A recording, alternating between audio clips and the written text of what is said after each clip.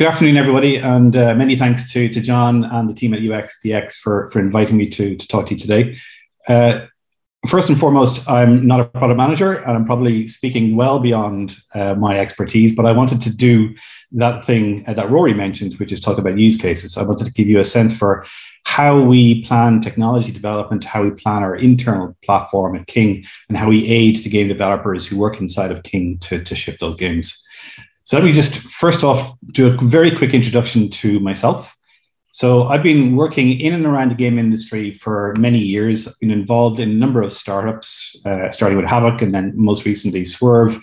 And only recently in the last 2 years, I've joined King. And I suppose what I wanted to draw a conclusion from here was my history of working with these companies was largely in a B2B mode.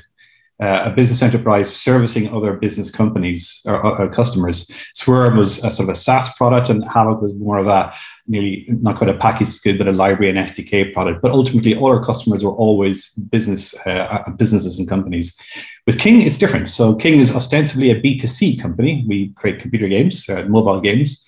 But internally, we're operating, or we try to operate, as a B2B product delivery organization, delivering our product internally to our internal customers, which are the game teams. So I'm going to come back to that. That's essentially the theme of the talk, which is how do we configure ourselves in that way to deliver efficiently to the game teams. But first off, a little bit about King. So for those of you who don't know, King is a company founded in Sweden, in Stockholm, in 2003. Its biggest success so far has been the Candy Crush game, Candy Crush Saga. Huge success, launched in 2012, and it shot the company to stardom directly afterwards. It went public in 2014 and was subsequently bought by Activision Blizzard in 2016. And we've over 2,000 employees spread all around the world. And the team that I'm responsible for is a shared technology team, which is about 450 people based in Stockholm, Barcelona, London, and San Francisco, as well as a number of other locations. So King is well known for Candy Crush, but probably less well known is we've released a number of titles across lots of different platforms, over 200 titles in the history of the company so far. And a lot of those titles are still live, and they're the titles that our shared technology platform powers. More recently, we started to develop new titles, and the latest release was Crash Bandicoot on the Run, which is a 3D title. And this is sort of interesting because it's maybe the first example of us taking advantage of some of the Activision Blizzard IP. Crash Bandicoot is a historic piece of IP created back in the early PlayStation 1 era. So it was really exciting to be involved in the development of that and the launch of that title earlier this year. So I just wanted to describe first the games and how they're put together and how we think about those games, particularly in terms of being live services. So hopefully many of you will either have played or at least be aware of Candy Crush Saga, which is the #1 mobile game in the US at the moment. Super successful game, over 250 million players every month play the game. And we've got some loyal players who've been playing the game for over a decade. So it's really exciting to be involved in delivering this service. It's a deceptively simple game. At its core, it's a puzzle game, a match-3 puzzle game, and it's entirely free to play. So the majority of players playing Candy Crush don't pay in order to play the service. Essentially, in match-3, you're looking to match 3 or more candies beside each other to unlock boosters and powers and to get points. And over time, your skill level increases because the complexity of the levels increase over time. And that's the core thing. People come to play games and to have a challenge. Built on top of that, though, one of the things that King innovated at very early on when developing these titles is the idea of a progression in a puzzle genre. So rather than each puzzle experience being just an isolated event, actually connecting the achievement of the solutions to the puzzles over time and to connect them together into a sort of a coherent narrative. We call that the saga. And so we have Candy Crush Saga and Candy Crush Soda Saga. This sort of brings a more longitudinal experience for players. So they get a real sense of progression and achievement. And also we can weave in an interesting narrative which changes over time and just keeps that interest going in the game itself. So we think of the games effectively at 3 different levels. One is the core gameplay itself, which is it engages the user to begin with, which is the switcher and the puzzle game. We've then got the meta game, as it were, which is just progression mechanic, this idea of over time making your way through many, many levels. And there are many, many levels. There are over 10,000 levels in Candy Crush released already to date. And we're celebrating our 10K level event later this year. And then on top of that, again, we have the game service itself, which is all the events, the seasonal content, the competitions, the community that we layer on top of the core gameplay experience. So you can think of it as sort of an onion skin level game with the core, the progression meta, and then finally the sort of community and the event system on the outside of that. And that's what the core platform enables. We think about these games as entertainment services. They're sort of evergreen services where players are continually coming back to play their core game, but also to interact with the community, to continue to be challenged, and to get new events and new features exposed to them over time. And obviously, we continue to release new levels to keep the game fresh for those players who are our most loyal constituents. So what powers those games? And we have large numbers of live titles across many, many different platforms. So fundamentally, we have the shared tech platform, which is what I wanted to talk mostly about today. With the shared tech platform, we have a core set of services, which can be split largely into our game engine, the game operations tools themselves, our economy management system, which also includes ads and in-app purchasing, the data infrastructure, our data warehouses, our analytics, our A/B testing solutions, and then the core game servers themselves and the databases that we use to keep persistence about the player progression. All of this comes together into a single platform that all of our games sit on top of and communicate with in a constant basis day to day. So we have, as I mentioned, over 250 million players every month, and they send us over 75 billion events per day.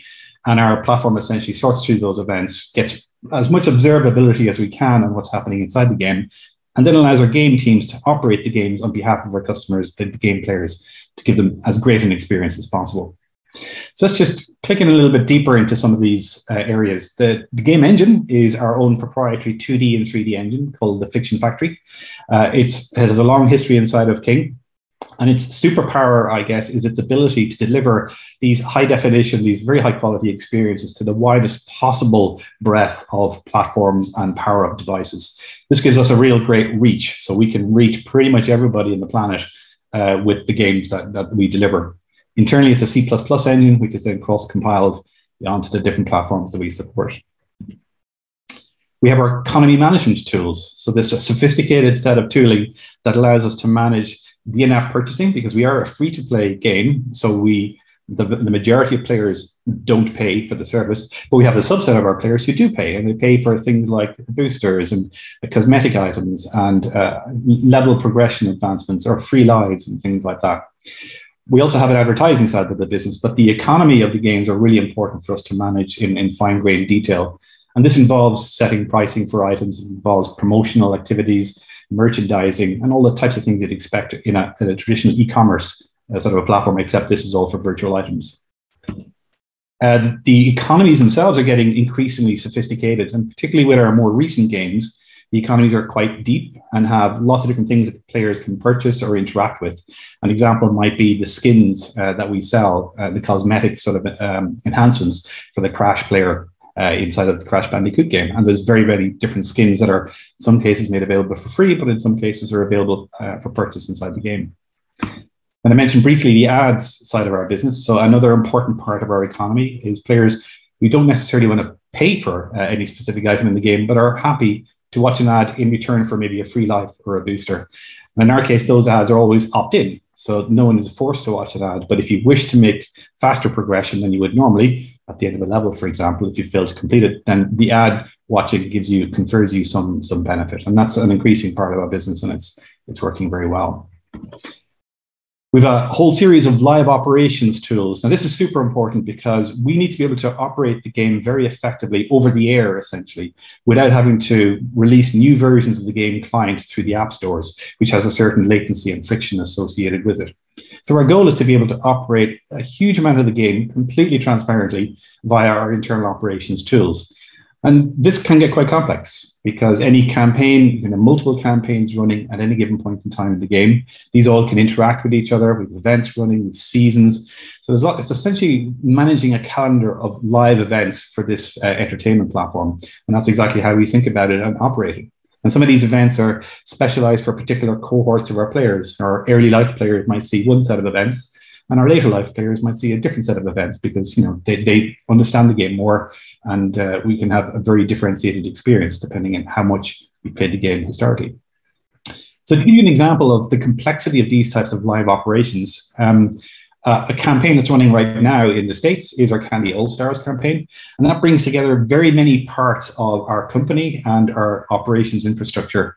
It includes leaderboards, it includes promotional activities, it includes invite and friendship mechanisms, it includes links actually with TV shows and our marketing department. So a huge sort of multi-point marketing campaign and event for our players to compete against each other, ostensibly to find the best Candy player in the US. Really exciting event. And it's one that we ran last year in the UK. So this is something that we're really excited to expand into the US market. But that gives you a sense of the type of overlay that sits on top of the core gameplay mechanic itself. Driving all of this is data. So we rely very heavily on observability and knowing what's happening inside the game and how our customers are interacting with the games. So we've got a lot of data coming in. We produce a lot of internal metrics and analytics and reports that we derive insights from. And we're a very heavily A/B testing influenced culture as well. So with our games, given the large numbers of users we have, even small percentage changes in KPIs have a meaningful impact on our business. So we need all the tools that are at our disposal on the statistics side to sift through this data and to look for statistically significant results, which can be meaningful for our business. And that's built into the core of how we design. Quickly flicking then, so that's a very quick insight into our games, how they're structured, and some sense of the platform that we're building. And that's what I have responsibility for. It's that shared technology platform driving all those capabilities. So to plan, how do we go about prioritization and how do we go about structuring our team to deliver effectively that service? Well, first off, it's the team structure itself, it's the org. And we're essentially organized into 6 main departments, as it were. And each department has a set of sub-products that they are responsible for. We're sort of implementing an inverse Conway, to coin a phrase. Really what we're trying to do is create departments which minimize the dependencies between the departments. So we sort of optimize for the flow of communication. What we have done in configuring ourselves as a B2B organization is have engineering and product management peer-to-peer inside the organization, which I think is potentially slightly unusual, particularly for a game company.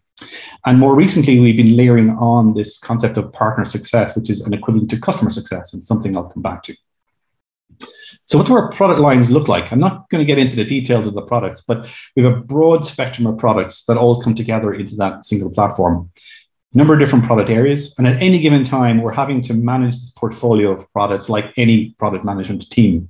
Some products are designated for future investment. So these are the areas where we think we can deliver future value. In some cases, we're in maintenance mode. And in other cases, we're trying to deprecate products which are out of life and maybe we've produced newer versions and we need to move the teams onto those newer versions. So we're constantly balancing all these different product efforts at any given time. The resourcing that we have available to do that is always subject to change as well. We try to track the efforts that we've put in our teams over time so we can get to understand by team the amount of time that we've managed to put into mission work or new product development work, operational work, which you can think of as maintenance or reacting to issues, and then the unplanned work, which is typically associated with incidents that arise with the service or with third-party partners, or indeed unplanned things that we have to react to with changes in legislation or maybe changes in the platforms that we support. So taken all together, this gives us a feel for looking forward, how we can extrapolate our capabilities and our resources to plan effectively. Now, who we're servicing is the customers, the internal customers, which are the game teams. And our game teams have quite a variety of distribution of size. Candy is our largest internal team. And in some cases, we've got single teams responsible for a multitude of titles. And the games themselves follow a sort of a power law curve of scale. So it's quite a challenge for us balancing the needs of all of these different customers in a rational way. But one of the tenets we have is that even though the biggest games are our most important customers, we're developing a shared platform. So we have to always ensure that any capability we introduce can be used by multiples of the teams that we're supporting.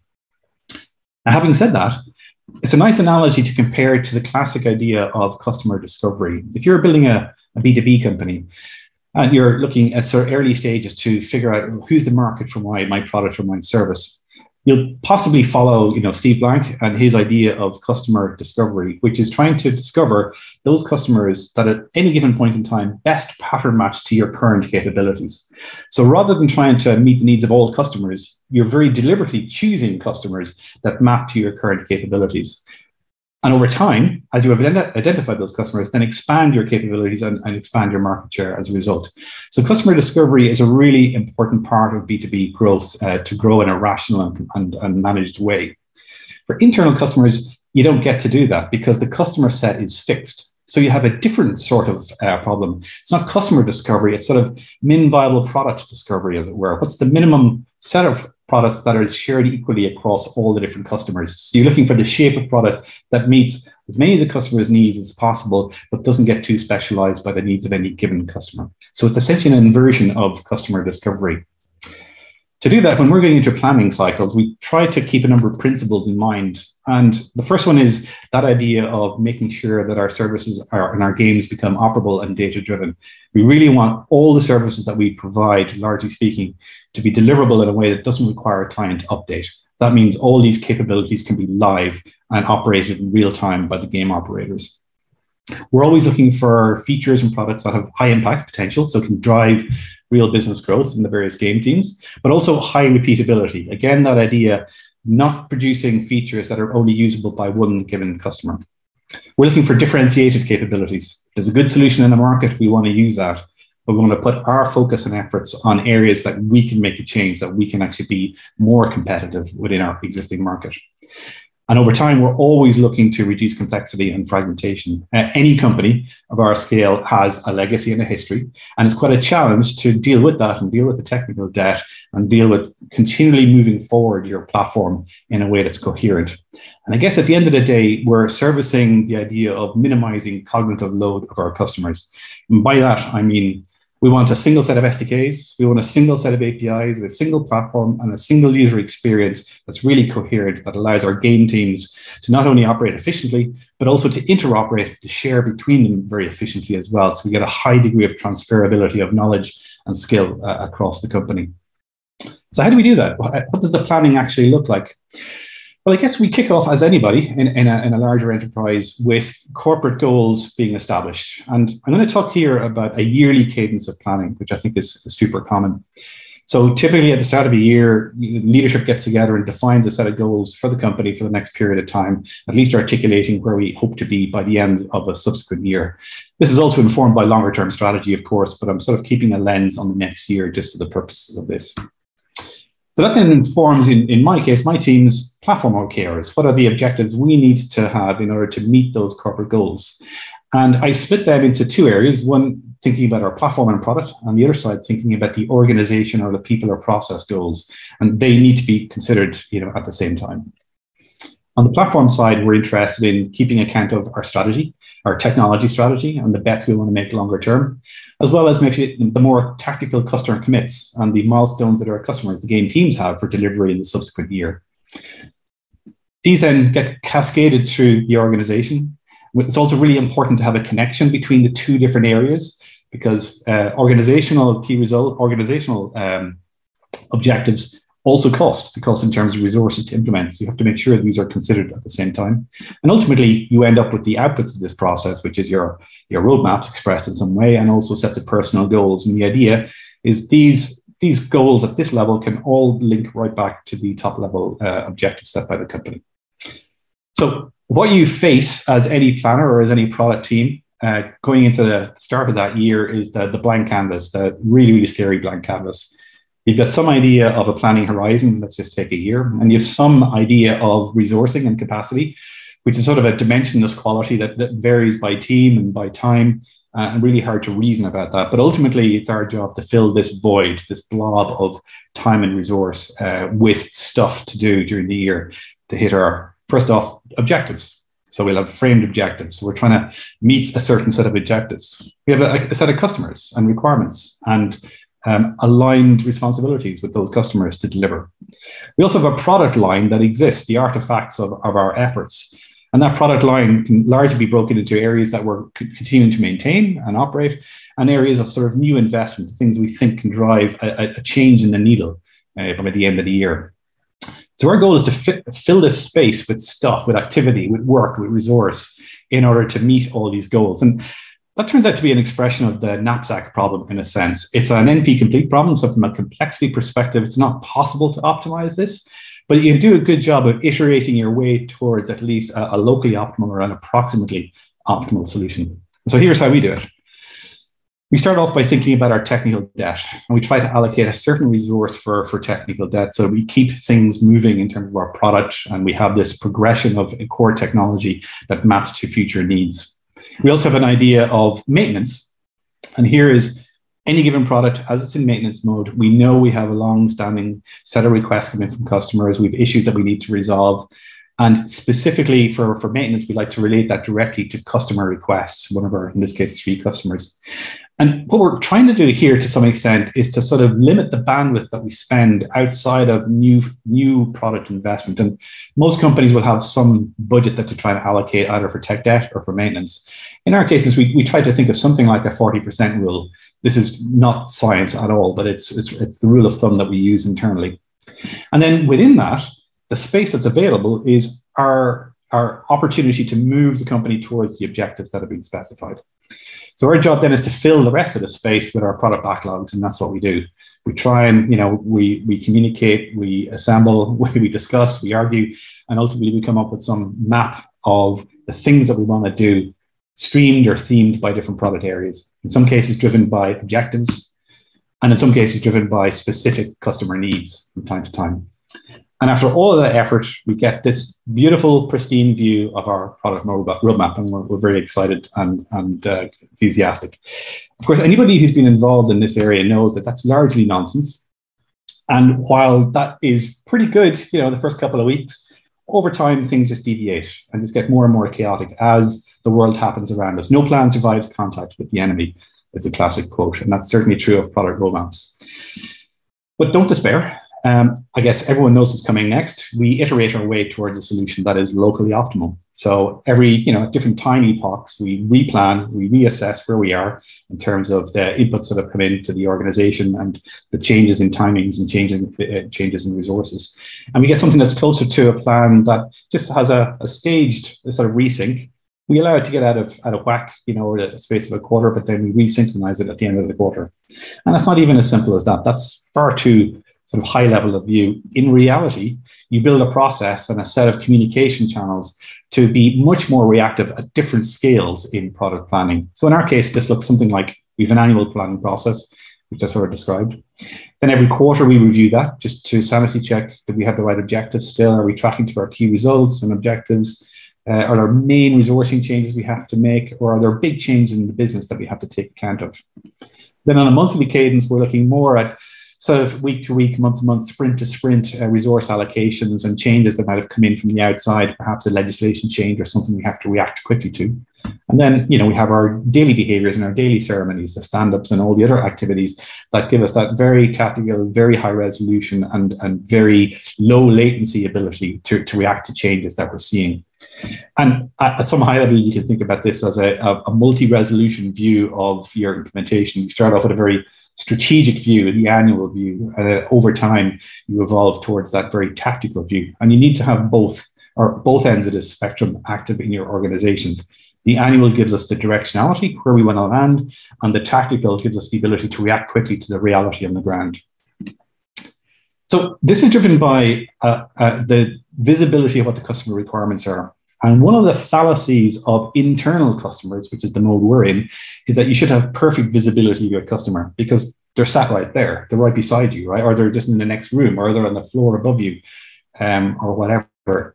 That sort of breeds a certain sort of familiarity bias, I'm going to call that. Particularly as companies grow, sometimes what you rely historically on is interrelationships between people. And this means that your perfect visibility of your customer requirements starts to fragment dramatically over time. So reliance on all networks is a problem. It's one of those anti-patterns. You might have had 2 engineers, one in the product team and one in the game team, who had a great relationship and made stuff happen. That works really well until we have a new game team that doesn't have that relationship, and suddenly, they're out in the cold. That's very tricky. And people move on, and some of these old networks get broken as a result of changes in your teams. The non-communication of changes and the implicit assumption that things that have changed in priority in one place will be visible in another place is usually wrong. You have to work very hard to keep track of mutual changes in prioritization and scheduling. So these uncommunicated changes just propagate and build momentum over time. And also within organizations, any sales organization will understand this because you're essentially selling to an org. We also, as an internal organization selling to internal customers, are effectively selling to a customer org as well. And just because we're in the same company doesn't mean that the leadership of that game team is fully understanding or fully aware of what the engineering in that game team is doing. And this is where some of those old networks can really fight against you, because while the right thing might be happening at an engineering level, it could be out of whack with what the prioritization from leadership is. So that misalignment in the org is something you really have to track. And ultimately, over time, the channels of communication just get too diverse, too many to keep track of at any given time. So you have to put in a rational mechanism for communication. So one of the things I think I've come away with spending these last 2 years in King and comparing that to my previous years in B2B is alignment. And it's probably the single most important word. It's the word I probably hear most on a day-to-day basis, is maintaining alignment between us as a product developer internally and our customers, essentially as the game teams as our customers. Alignment is super, super important. And this has many dimensions. From our perspective, the most important alignment is with the game teams themselves, understanding their roadmaps, understanding their release schedules, their projections, and when they're going to need certain capabilities, because game teams is the lifeblood of the company and their requirements drive our requirements. There are other areas of alignment. Our technology leadership across games and in the central tech solution as well, thinking about tech debt and longer term platform support. With our product areas, we need to align between the product areas and resourcing and prioritization. We need to be aligned with the overall world outside of us. The legal teams allow us to keep track of changes in legislation and changes in the platform requirements. We have the platforms themselves, and by this I mean Apple and Google and Facebook and the other platforms that we support. They have a changing regulatory environment and a changing set of requirements that we need to map to. And finally is our own King leadership and the long-term strategy of the company and what we're trying to achieve. So coming to sort of a conclusion, how do we go about implementing this alignment in an internal product mode? So we use the classic tools of B2B enterprise. We use product management and customer success. Product management is something that we introduced a number of years ago, and it's very, very effective. So we have product areas with product management who are responsible for working with the customers, prioritizing their requirements, developing the use cases and communicating the requirements and the prioritization to the engineering teams. And product management and engineering are peer level in our organization. That introduces its own problem in the sense that we have a large product portfolio, and product management without something else is a real problem for game teams. If you think about an individual game team, might be a small team, has to maintain multiple points of communication with all these product managers to keep track of what's going on. You can deal with that to some extent through a product management hierarchy, but it's also important to have someone on the inside, essentially. So we built our account management, or our customer success team. And these folks work directly with the game teams and keep track of their specific requirements and roadmaps and schedules, and essentially are our first warning signal. They aggregate their customer requirements and interact with our product managers to make sure we're all kept informed and on track with their schedules. So nearly to conclude, we're configuring ourselves as a B2B enterprise delivery organization. And this is what a classic B2B enterprise delivery organization looks like, I think.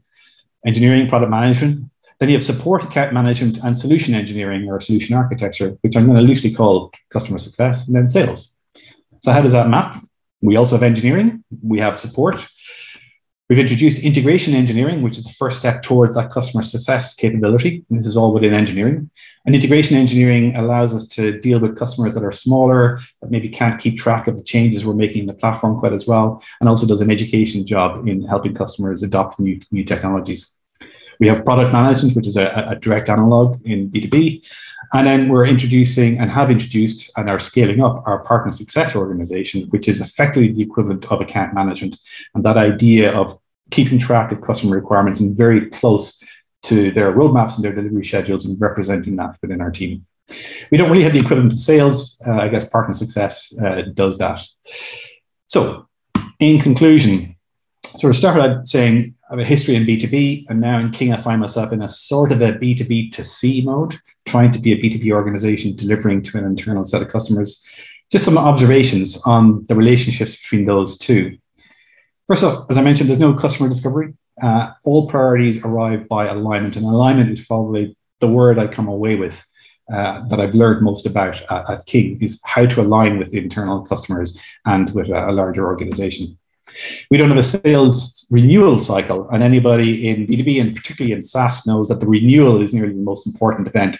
The initial sale is important, but actually renewing shows you have a scaling and momentum building business. We don't have that. So we rely very much on account management to understand really what is the customer requiring and making sure they can continue to take update versions of our platform.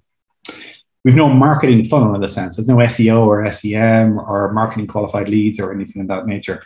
So our emphasis is on visibility, customers, the game teams really understanding our platform, and us then evangelizing the sharing of technology and also promoting the adoption of our platform. So we keep all the customers cognitive load to a minimum and all in the same versions of the systems that we provide. The competition to our internal solution is DIY, rightfully so. So that we try to set this centralization bar super high so that we only share and we only centralize the technology if it's truly something that can be used across multiple game teams. If it's a single game team requirement, then they should have the resources to deliver that. And then finally, the power of shared OKRs is extreme, but you have to watch out for that familiarity bias. Don't assume that the knowledge transfers. You have to work really hard to align on OKRs and to ensure you're on track with your customers. Hopefully that gives you a sense for some of the experiences of trying to deliver solutions inside a company like King. And thank you very much.